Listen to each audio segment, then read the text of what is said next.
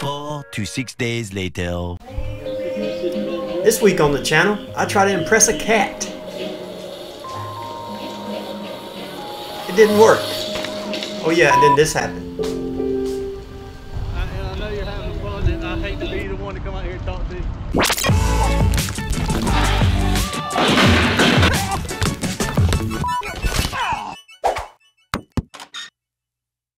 Welcome back, party people. So we're about in week number 4 of our practice here. So somewhere around 14 to 16 hours of practice put in so far. And as you can see, still struggling just a little bit with consistency, but I'm not too worried because generally skills like this really click with me at about the 40 hours of practice mark. So I'm feeling pretty confident here. Let's take a look at how this thing unfolds. You're going to want to stick around to the end of this one. It gets a little wild. If you're unfamiliar with what I'm doing here, please go back and watch part 1 of this video where I start learning to wheelie this OSIT 20R Kids Trials motorcycle, and it's fully electric. Oh, I'm so tight today. Also, please consider subscribing to the channel if you haven't already. I post a lot of content around skills and DIY, both with mountain bikes and electric motorcycles, as well as camping in an adventure van that I built specifically for boondocking. So if you like that type of content, please go check out some of the other videos.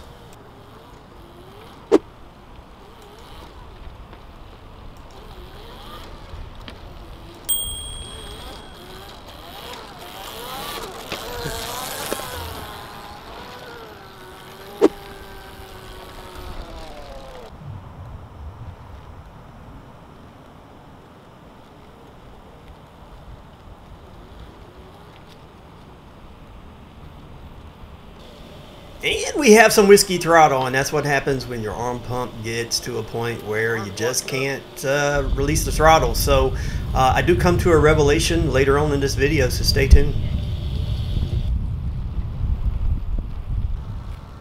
And this is just another technique I use to make sure I'm balanced over the bike. Just stand up, let your arms go, and balance it out. It really does help relieve some of the tension as well. Oh, and another typical move here where you shift your weight over to one side versus the other, and you don't counterbalance with the wheel turning or with your right leg, and you start going into a little circle there.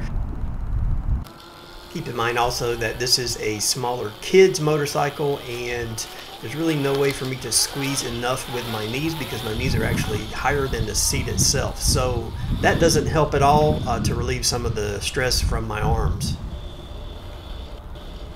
So this was a pretty good one, and this is when you know that your practice is actually paying off. And so a few times you get these longer wheelies, and they're just confidence boosters, so keep going.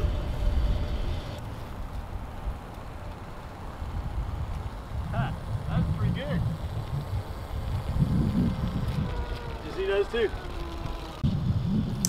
And as soon as I get a good wheelie in, this happens, and for the next few tries it's just horrible. So the consistency is not there yet, but you know, I'm only, like I said, I'm only 15 to 20 hours into this, and I have another probably good 20 hours before I kind of really start to be a lot more consistent on the wheelie on this particular motorcycle. So I'm just going to keep at it.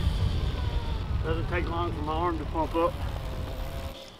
And there's a statement that you will hear me repeat throughout this video, and again it goes back to probably improper arm throttle control and also not being able to squeeze with my knees because my knees are over the height of the seat of this particular bike.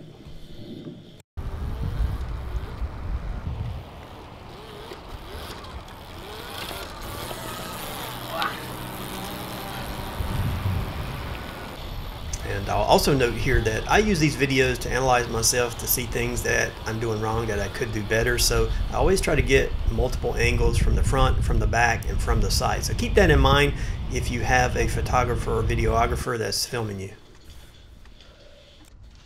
Alright, so we're back on a different day here, and it is really cold, so I've got a thicker coat on, and it's also windy, so there might be some wind noise in this particular video. But notice that now I have a GoPro Hero 8 on a selfie stick taped to the front of the bike for some different angles here, so now I get to see my own body position as I'm riding out the wheelies.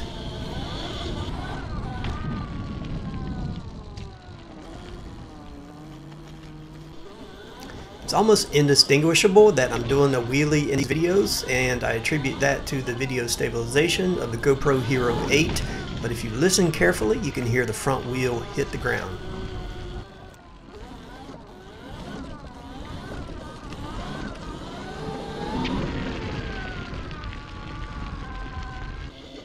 So you'll also notice that I'm making a concerted effort here to actually counterbalance myself using my legs and my knee position versus turning the front wheel. I think when you're first learning the wheelie, it's much easier to use your body to counterbalance versus turning the front wheel.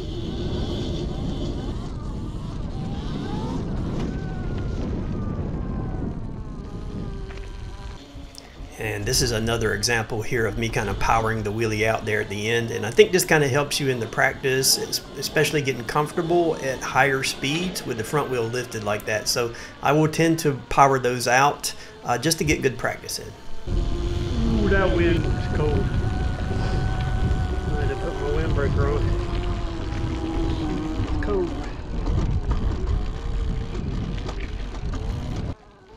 You may also notice that I keep looking over my shoulder out toward the pond behind me, and I'm just looking out for any other traffic that may be coming through, walkers or other bikers, to make sure I'm not interrupting their kind of daily activities there, and being a good steward of the use of this particular area.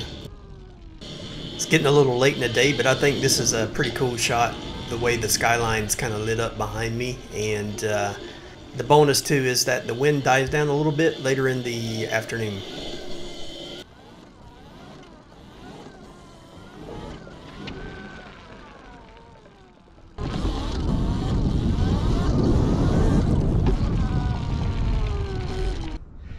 All right, so the one thing that I kind of learned today during the practice is the position of my arm on the throttle.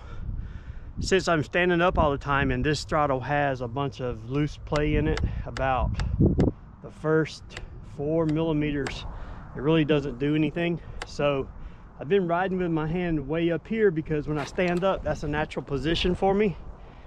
But when I lean back to do the wheelies, it's making me use my forearm muscles a lot. So what I've been trying to do now is I'm trying to get my arm down to here, and that way when I lean back, it's almost a natural on position when I start the throttle, and I only have to give a little bit, and I'm hanging on kind of with the indent in my fingers there instead of almost to the palms. And you can kind of tell where the calluses form on your hands if you don't already have them, if you're kind of gripping too high or too low. So one of the things I'm going to start concentrating on is gripping a little bit lower because of the position that I sit on this bike. That's not going to be the case for all bikes. Obviously, this is a small bike for me. It is a kid's trial bike, or kids trials bike. So I'm just going to have to find and learn these things, adjust my body position, adjust to kind of suit the type of riding I'll be doing on this small bike. So that's what I learned today. I'll see you next time. All right, party people, we're back at it for the next day of practice, and a different camera angle once again. And I have the tripod now set up on the far side of the practice area, just kind of getting some far out shots. And we'll move the camera around a few times, and today gets a little bit wild, folks. So you want to stay tuned to the end of this video to see exactly what happens. But keep in mind, there's one way in this place and there's one way out. And if you're driving back here, well, there's really nowhere to escape.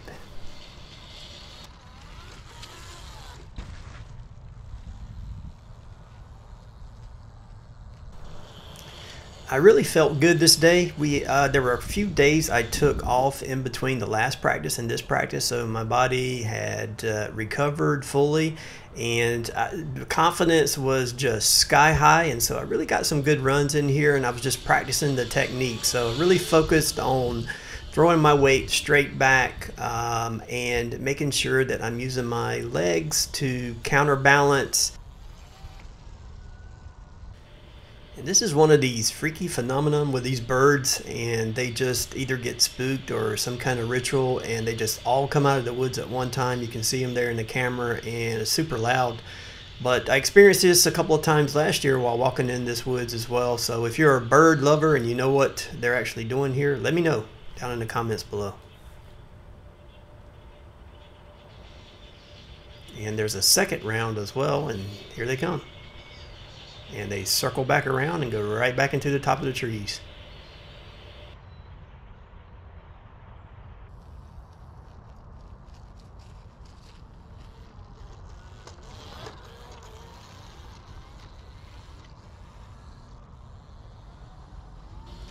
If you watch part 1 in this series, you know last week it was super wet when I was practicing, so I either got some moisture or some contaminant on my brake pads, and I need my brakes, my rear brakes, to function properly in order to keep from looping out.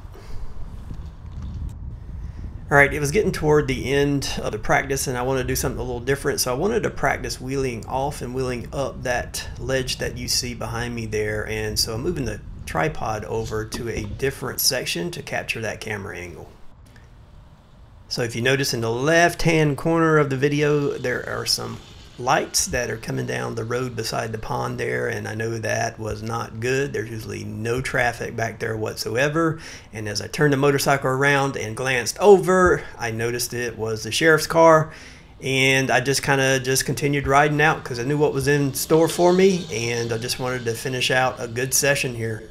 I thought I had actually cut the recording of the video off at this point, but apparently I kept it running, and it stayed running throughout the video. The cop pulls around beside me, so you can't see the car in the video while he's talking to me, but you can see it here pull up, and I actually captured the audio. Super nice guy. I just hate it that he got called out for something like this. I know he has way more pressing issues to deal with, but nonetheless, you know, I was breaking the law and I have to accept that, but I still don't understand why people are so douchey and want to do things like this. Hey man, what's up? How you doing? Hey, I hate to bother you. I get it. I know what. I know you're having fun, and I hate to be the one to come out here and talk to you. We've had at least one, but I think it's 2 people calling saying that they saw a white van come back here, and they're saying that they're riding motorcycles back here, not supposed to be. This is the last place I want to come to you, not to ride. Apparently, I guess this is owned by or run by the business back here. Oh, really? And so I guess the cleared trail is for their employees to come and walk, and I think it's one of their workers that are saying they're not supposed to be out there on motorcycles. And Yeah, no worries. I'll leave. I won't. I'm sorry, man. I'm sorry. It's my for the longest time it was kind of where I could get out of the way of everybody. Right? Well, I was telling the guy, I was like, there's only one. He was like, yeah. I was like, not coming in from this side, but coming in from the other side. Yeah. I've seen other people ride, and I was like, there's only one. He was like, yeah. I was like, well, I've seen more, but yeah, and no then worries. I didn't realize it was this far back here. I told him, I was like, because I was thinking it was total like muddy trails, and he's like, no, it's just a couple mud holes you get back there. I was like, all right, let me ride back some there. of those mud holes are pretty deep. Oh, really? I'm glad I didn't get stuck, but yeah, the one up there is pretty deep, but yeah, no worries. all right, man. Well, I'm sorry. Like I said, I'm sorry. No I wish there was more places to ride, because I grew up riding them too. Yeah. Well, cool, man. All right, man. Please be safe, okay? All right. And sorry. Is that electric? It is electric. Holy smokes! Does it do about like the? What's the equivalent? Like a? It's a trials motorcycle, so it's meant for slow balance moves. So it about 20 is that all my big butt will do on it. No, I hear you. Cool, man. All right, man. take care. Thanks.